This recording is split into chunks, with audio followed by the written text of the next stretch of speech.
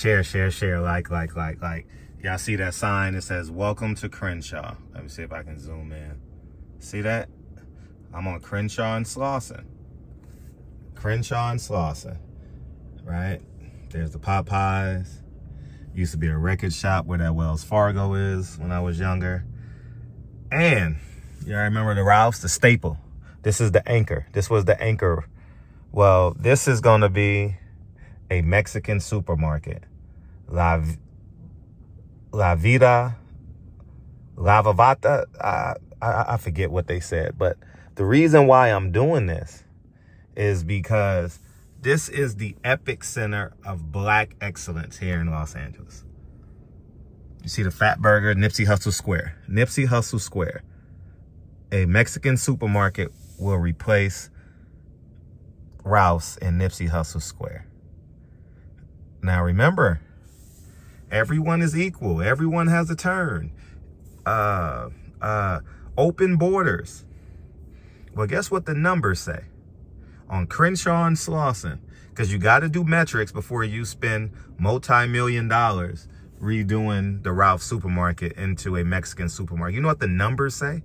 The numbers say that the Latino base in Nipsey Hussle Square, Windsor Park, Ladera Heights, Baldwin Hills can support a Mexican supermarket. And you know what that's from? Open borders, illegal immigration. I said illegal immigration. And what does that mean in Los Angeles, California? We are a sanctuary city. So what happens? Exactly. Numbers change. Now you will become the bottom minority, black people. You will be the bottom minority because look, remember how I explained last year? Look, you got a for lease sign right there, right? For lease. This is right across the street from Nipsey Hussle Square. Let me drive so y'all can see this. So I can, a for lease sign right here on that business. A for lease sign right here on this business. And thank God that the Mexican market came in because now they have an anchor. So now people will be more inclined. Remember how I said when you tax the rich? I know many of y'all don't understand it, and that's fine because you've never run a business a day in your life. You know what I mean?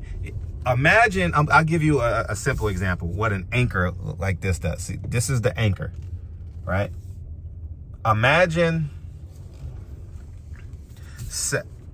if Kanye West comes to your show, your city, right? Imagine selling the shirts at the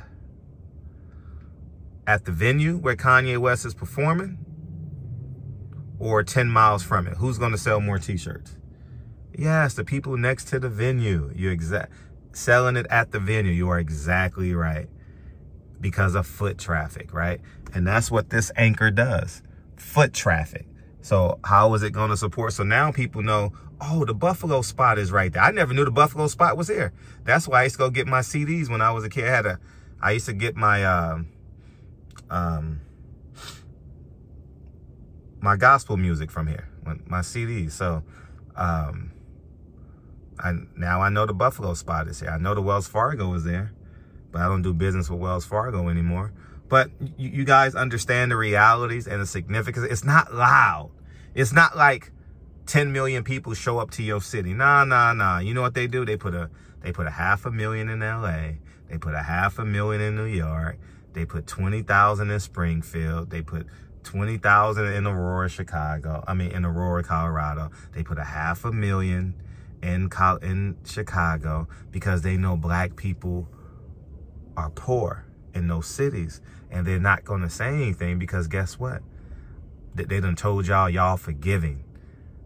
They done told y'all to vote Democrat. They done told you Republicans are racist. Well, this is the results. In about 6 months, this Mexican supermarket is going to open up in the epic center of black civilization in Los Angeles. When I grew up as a kid, Slauson and Crenshaw was as black can be. It was so black that all the Lakers, I'm not going to say all, many of the Lakers used to hang out here on Slauson and Crenshaw in their new cars in the 90s. How I know? Because I was on Crenshaw. And you saw the V12 Lexuses, the BMWs and all that. And Anthony Peeler, Cedric Sabalas used to get his hair cut over here on Crenshaw because I used to see him. Stanley Roberts used to come down here. If y'all remember the center for the Clippers, Shaq used to come down here. You know, there's pictures all on Crenshaw of the old Lakers. If you go into these businesses that may still be here, especially the barbershops. Every Laker and every Clipper in the 90s, 9 times out of 10, if they went to Men's Land and the Fox Hills Mall, and then they came to Crenshaw and got their haircut. 100%. 100%. So, this is where I'm at. So you guys can see the arrow. This is where I'm at. See, I'm on Slauson and Crenshaw Boulevard, for those of you who are inquiring. And it's sad what's happening to Black America. Because guess what? Black people aren't living here anymore. Less than 500 students go to Crenshaw High School. Less than 500 students. In 1994, they had 2,000. That's a 75% decrease. St. Bernard's didn't have a football team. They just brought it back this year. Population is done dropped by 50 to 70% at St. Bernard's. They 2 best players left. Yeah. And went to Westchester. No, one went to Bishop Montgomery, one went to St. Bernard's. They went to Westchester. So y'all see what's happening to the community. But we stay idle and then we complain and then we blame gentrification. No, it's the Democrats. It's a plan. Because Black people don't get married, so you don't get a 2-for-1 special when it comes to voting. 7 out of 10 are without 2 parents. So there's only a 30% chance you get a 2-for-1 vote. I done said too much, man. I'm going to leave it here because y'all don't get it. I get it because I'm always shopping for property. Always trying to find a deal. I'm always driving. I always got a list. Let me see where it's at. I always got a list of addresses. I go by. I go on Zillow. I go on Redfin. You know, I go on Trulia. You know what I mean? And I drive by buildings that that Team Hawthorne could potentially buy. You know, I'm waiting till after the election because I know if Trump wins, when Trump wins, he's going to drop the federal interest rates. And it's going to be buyer friendly. So, which will in turn buyer friendly. You know what that does? Creates more rental spaces for you to rent. Do you get it? You're not going to buy an apartment building and or buy some land to erect an apartment building. No, you're not. Not unless you want to live in the projects. Not unless you want to live in a government funded facility. You want to live in the projects? Oh, okay. You can do that too. You can move to Nickerson Gardens if you like. You don't want to live there, right? I know. What Jay-Z said, a project is a project, right? So look, they're working on it, as you guys can see. So in about 10 years,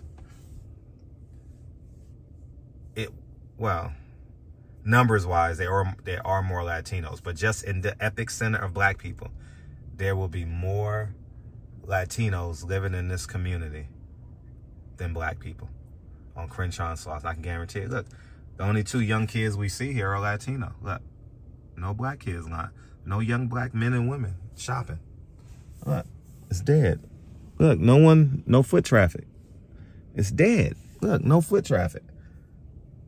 No foot traffic. Now, granted, it is 10:30. Businesses are just opening. I get it. But, you know, y'all go ahead and have a great day, man. I just gave an impromptu, informal, so you guys can understand how our government have destroyed Los Angeles. And this will be the epic center. Remember Central. Y'all remember? Everyone Google Central Avenue, 1945, 1955, 1965. Sam Cooke had a studio over there. Central was all Black. Now it's all Latino. That's what's going to happen here because we are a sanctuary city. But it's not loud. It's not loud. You don't notice it until you blame gentrification. Y'all blaming gentrification. No, but it's these federal laws. Anyways, I'm gone, man. Peace.